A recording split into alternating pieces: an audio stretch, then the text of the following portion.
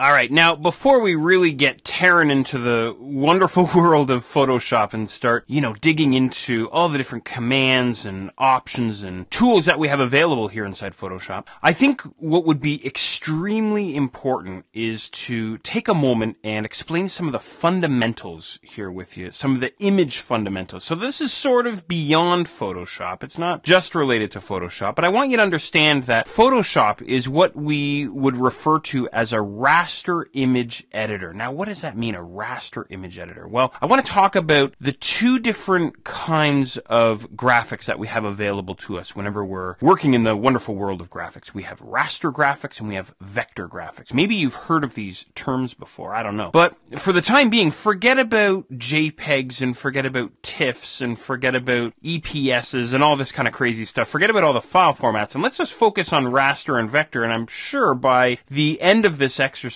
it'll make perfect sense here for you. So I'm here inside Photoshop. I've launched Photoshop and I went and opened up a photograph of a very drafty barn, as you can see here. And as I say, Photoshop is our raster image editor. What does that mean? Well, a raster graphic is a graphic that's made up of tiny blocks of color called pixels. I'm sure you've heard of pixels before. So they're just, imagine like tiny Lego bricks or a mosaic, and they all come together to form what appears to be a nice smooth image, like a drafty barn, for example. So if I zoom in on this graphic, and don't worry about this for yourself. I haven't talked about how to zoom and different zooming techniques in Photoshop yet. We'll get to that. If you just want to kind of kick back and watch the show for a moment, as I zoom in, you can start to make out these pixels, and now I can start to see pixels here in the barn boards. So they're actually not barn boards, it's just a mosaic tile work of colored blocks that look like barn boards, if that makes sense. These are pixels, right? That's the idea. The closer I zoom in, the more prominent, the more pronounced these pixels are. If I start zooming out, you can see the pixels seem to blur together. And that's actually the human eye, which is just blending all of these blocks of color together to give the illusion of a smooth looking image, right? So that's really what raster graphics are all about. Now, let me jump over to the world of vector graphics for a moment. So vector graphics, it's sort of like the opposite of raster graphics. I happen to have Adobe Illustrator open here in the background. I'll just flip over to Illustrator. Now, if you haven't worked with Illustrator before, I love Illustrator. You can really do some amazing things. Illustrator is what we would refer to as a vector image editor. Well, what's the difference? Well, rather than using tiny blocks of color, this mosaic tile work to create a graphic or to create a cartoon like this cartoon robot, what it does instead is a vector graphic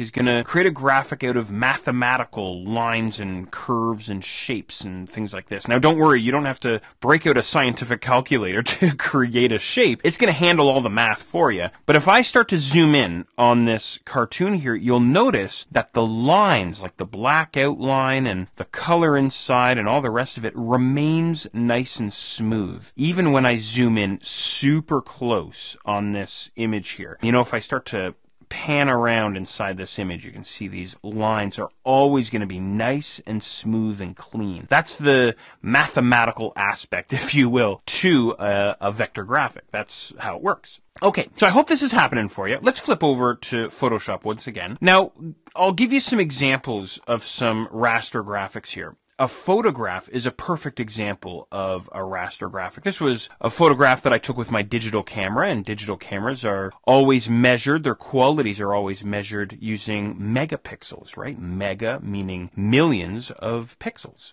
That's the idea there. Things like scans, anything you would scan into your computer, a lot of the content that we see when we're surfing around on the web, graphically anyway, those are all examples of raster graphics. Now, what are some examples of some vector graphics? I'll flip back over to Illustrator here. Well, cartoons are a great example. What I would call line art, if you've seen some blueprints or schematics, things like this. Charts, text is a killer example of a vector graphic. If you've ever used text in any application, you've worked with vector graphics, believe it or not. So I hope that makes sense for you.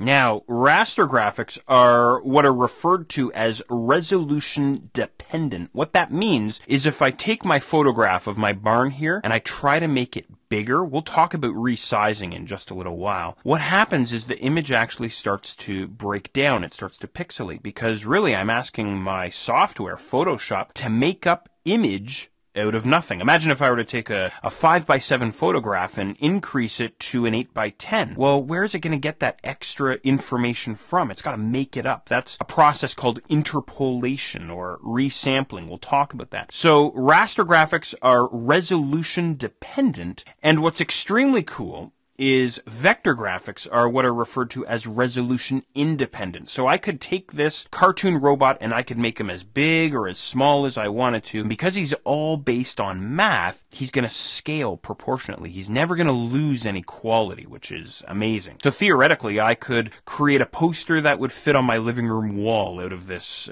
robot cartoon if I wanted to. Whereas again, back in Photoshop, if I increase the size of this photograph, then I run the risk of losing quality.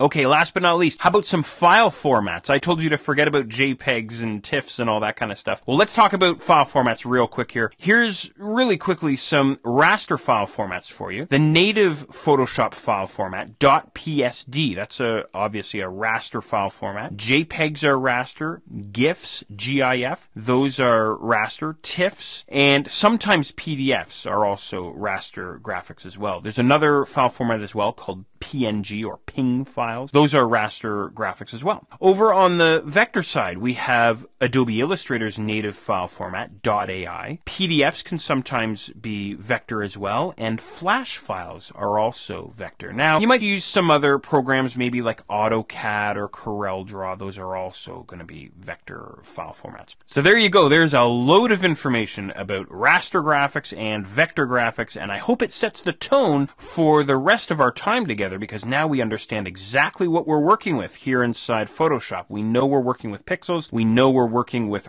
resolution dependent files, and so on.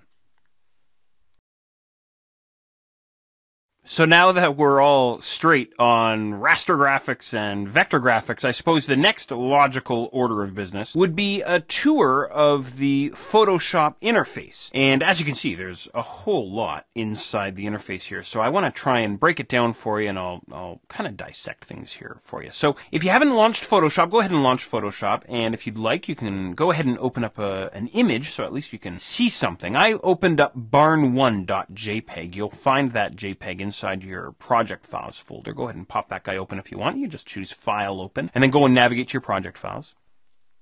All right, now in terms of the interface, running right across the top of my screen here, obviously we have the menu bar here, and there's all kinds of different commands and options and tools available to us inside the menus. We'll be using a lot of the different menu commands there. If you want, you can pause the video and take a look at some of the different options that we have available inside the menus. You can kind of familiarize yourself a little bit if you like. And then just below the menu bar, at least here on the Mac anyway, we have what's referred to as the application frame or the application bar. And at least here on the Mac side, we have some icons here. We can launch Bridge, for example. We could launch Mini Bridge. Now, Mini Bridge is something that's new here inside Photoshop CS5. We have some view options here, a little drop-down menu, view extras, so we can get into guides and rulers and the grid and so on. We'll talk about these options in just a little while. We have a zoom option and a few other settings there as well. You can dig into those if you like. And then over towards the right-hand side,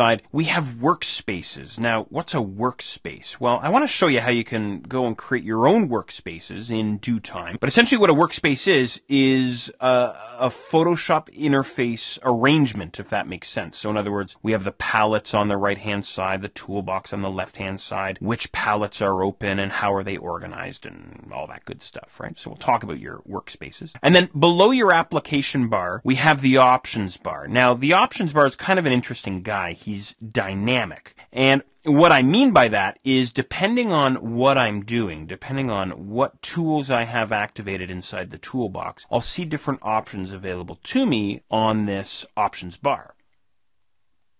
Of course, I have the main image window as well. And then running down the left-hand side of the screen, we have our toolbox. We'll take a closer look at the toolbox in just a moment. And then going down the right-hand side of our interface, I already mentioned this, but we have our palettes. And of course, we have all kinds of different palettes available to us in Photoshop. We'll take a closer look at the palettes after we take a look at the toolbox. But I hope this at least gives you a rough idea of the interface here anyway. I don't want to overwhelm you with too much here. Now, what we'll do next is we'll take a closer look at the toolbox, and then, as I say, after we take a look at the toolbox, we'll take a closer look at the palettes inside Photoshop CS5.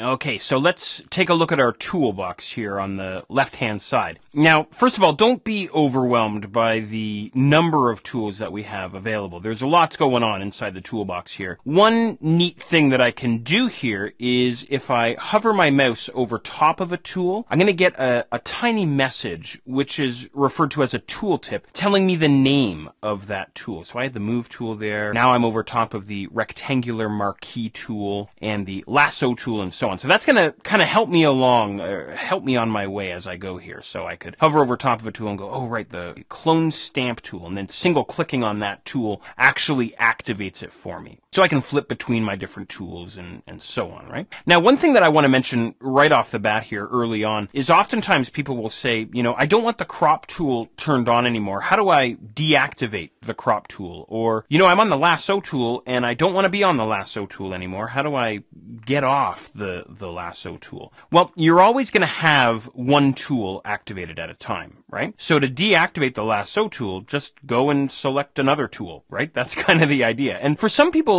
this kind of throws them for a loop. They go, well, I don't want any tools turned on. Well, then what I usually say is go back to the very first tool, the move tool, or sometimes I just call this guy the black arrow tool. I think of the black arrow tool or the move tool, I think of him as the neutral tool, if that makes sense. So in other words, perhaps I'm all finished with the eraser tool. I'm done, you know, working with that guy, and I want to kind of go back to square one, or I kind of want to be at rest for a little while. Well, I would just go back to the move tool. And that might seem like a bit of a pain in the neck, but, you know, using Photoshop for so long, I don't even think about it anymore. It's just second nature. I just go and grab the tool and, you know, that kind of thing. So hopefully that's all good.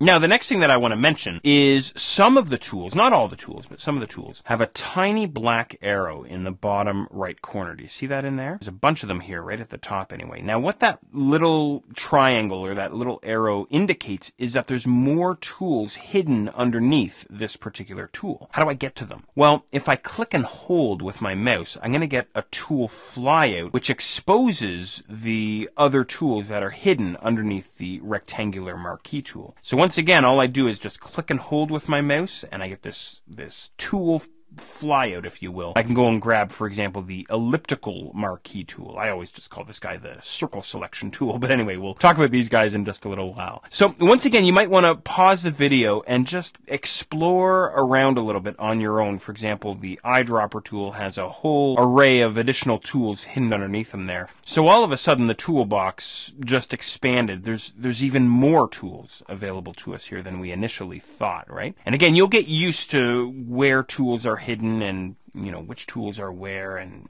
this sort of thing.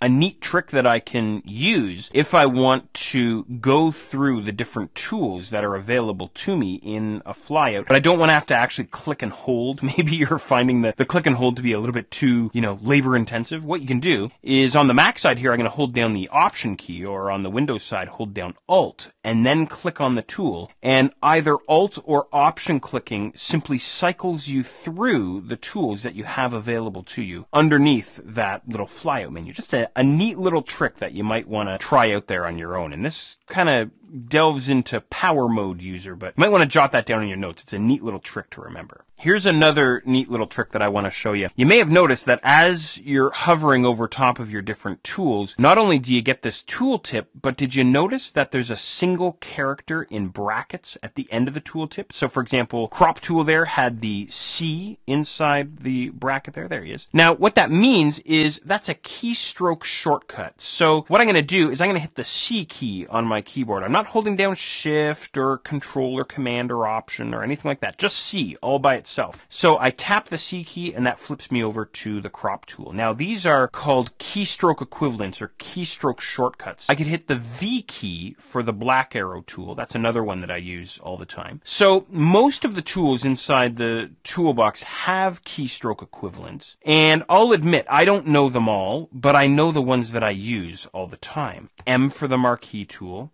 L for lasso, H for the hand tool all the way down towards the bottom, the Z key for the zoom tool, P for pen, and so on, right? I won't bore you to death with all of the ones that I know here, but anyway, you might want to use those guys as well. All right, now 2 more quick things to show you here. Way down towards the bottom of the toolbox, we have a color area. We have our foreground color and our background color. We'll talk about working with color later on. And the very last thing that I want to show you, very simply, is this double-headed arrow right up at the top of the toolbox. I can click on that guy to collapse down my toolbox like this, or click back on them to give me this single column toolbox. So if you want the double column or the single column, it's really entirely up to you.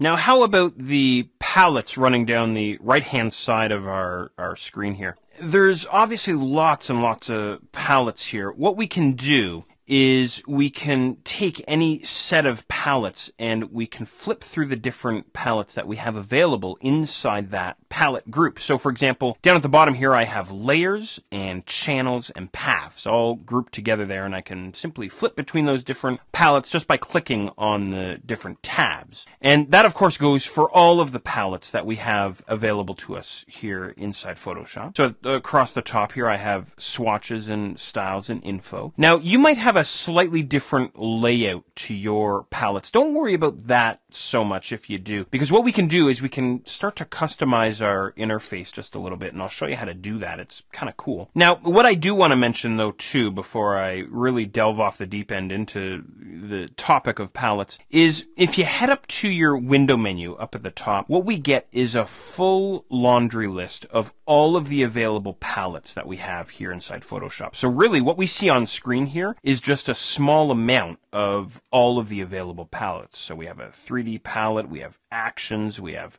brushes and brush presets and all the rest of it there. If I want to go and open up one of these palettes, all I do is choose them out of the menu here. For example, I'll choose info, and that'll open up the info palette there on the right hand side. Sometimes the palettes open up on the right hand side, sometimes they wind up in the middle of your screen. It all depends on your particular setup.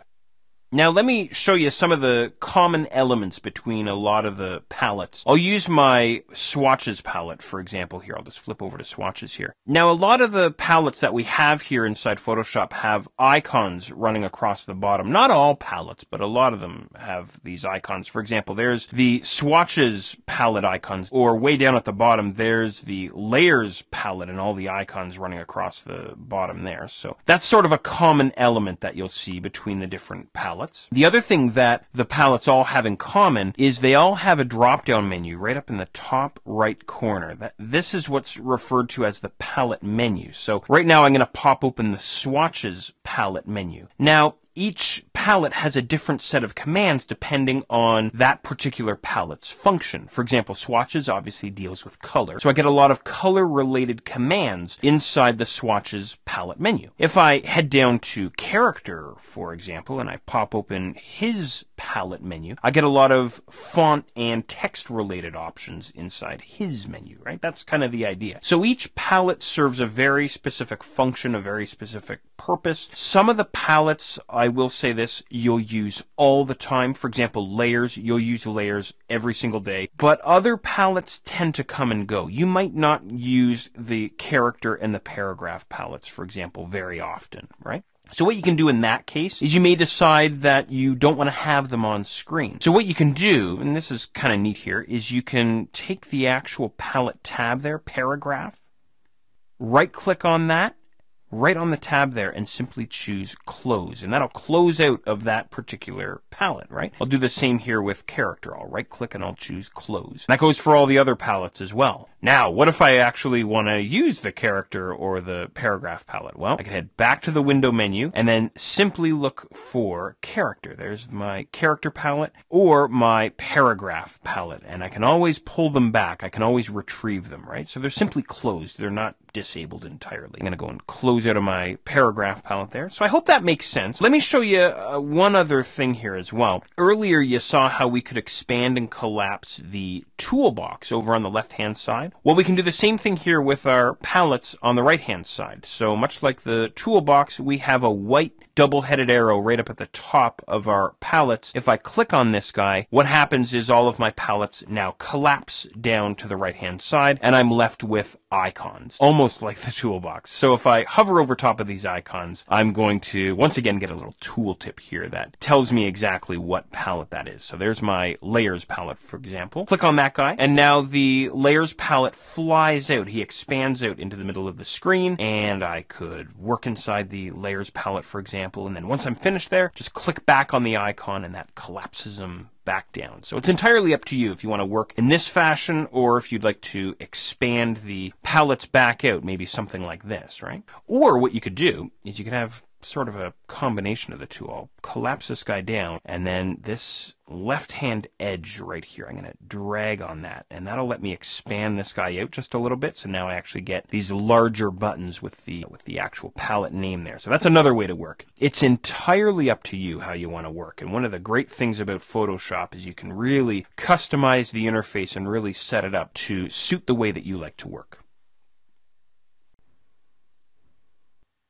Earlier, I'd mentioned the options bar that runs right across the top of the Photoshop interface, and I made mention of the options bar being dynamic. Now, what that means is, and I think I mentioned this earlier, is essentially when I'm working with different tools inside the toolbox, when I'm working with different commands and options, the options that become available on the options bar across the top here is going to change. So right now I find myself on the move tool. Go ahead and choose the move tool yourself if you like, and then you'll see the same options across the top of your screen that I see across the top of my screen. Now, most of the options here are grayed out for the moment, but let's try a couple of different things here. If I now switch to the marquee tool, the rectangular marquee tool there in the toolbox, second tool down, I now get a completely different set of options running across the top of my interface. Now, probably the best option, or the best example, I should say, of the options bar in action is when we're creating text. Now, we'll talk about working with text and creating text much later on, but let me do this. I'm going to go and grab my type tool out of the toolbox. Go ahead and grab that guy.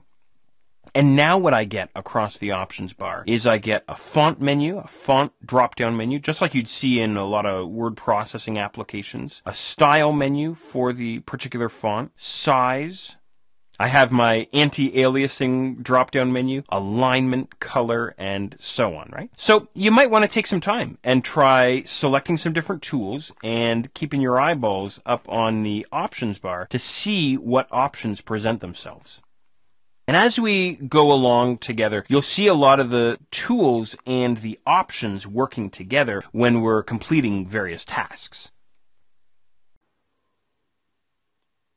Now that we're through the discussion of the interface, the toolbox, and the palettes on the right-hand side and so on, what I thought I would do is mention a couple of quick ways that you can work inside the Photoshop interface. And I think that you'll really like this, especially once you get more and more used to working inside Photoshop. So here's what I'd like you to try. Whether you have an image open or not, try this. Try hitting your Tab key on your keyboard, whether you're on a Mac or a PC. And what that does is that temporarily disables the toolbox on the left-hand side and the palettes on the right-hand side and that option bar that was running across the top of the interface. I'm sure you remember that guy. So simply Tab, and then to bring everything back to life, just hit Tab again, and we're back to where we started. Now, why is that cool? Why is this useful? Well, oftentimes I'll be zoomed in nice and close on an image. Maybe I'm doing some color correction, or maybe I'm doing doing some cleanup or, something like this. And the interface is just too cluttered. There's stuff in the way, and I can't really see my image very well. All I want is just a little bit of elbow room inside Photoshop. So to get that extra elbow room, all I'm going to do is simply hit the Tab key. And now it's almost like I'm working in this. It's almost like a full screen view, isn't it? Now I have a lot of screen real estate here to work around inside my image and to, manipulate my image and see what's happening. And then bring everything back just by hitting the Tab key again, right? So, very cool. Now, here's something else I want to bounce off of you as well. Maybe I want to work in more of a full screen capacity, but I want to keep my toolbox turned on the left-hand side. So, in other words, I don't want to turn off the toolbox. I simply want to get rid of the palettes temporarily on the right-hand side. Try this. Try holding down the Shift key and then hit the Tab key on your keyboard. And what that will do is that will temporarily disable the palettes on the right-hand side. So I still have all of my tools available to me, which is great, but now I have sort of this larger screen real estate that I can take advantage of, which is great. Shift-Tab to bring everything back on the right-hand side. So there you go. There's a couple of neat options there for you. And, this almost goes without saying, but I'm going to bounce this off you as well. This is kind of getting into the power user area of Photoshop, but give this a try. I'm going to hit Tab on my keyboard. It turns everything off. And then what I'll do is I will hit the H key on my keyboard. And what that does is that flips me over to the hand tool. So if I hit Tab again, just for a second to bring my toolbox back, that actually flipped me over to another tool inside the toolbox. So in other words, while the toolbox and the palettes are turned off or visibly disabled, I can still make use of all of my keyboard shortcuts. I could hit the V key on the keyboard to switch to the Move tool, or L for the Lasso tool, or P for the pen tool, which is very cool. I'll go back to my Move tool just by hitting V here. Or give this a try. I'm going to try hitting F7 on my keyboard, and that'll bring up my layers palette for me. This is something that I haven't mentioned yet, but a lot of your palettes inside Photoshop have keystroke equivalents as well. So you can hit F7 for your layers if you want. Try hitting F8 for your info palette, or hitting F8 once again will disable the info palette. Hitting F7 again will disable the layers palette, and so on. Now, again, I don't know them all, but I know the ones that I use most often. I just hit F6 on my keyboard, and that was for the color palette. Oftentimes, though, I make use of my layers palette, and again, that's F7. So there you go. There's lots of neat ways to work here inside Photoshop. I just hit Tab here again to bring everything back to life, and we're ready to continue on.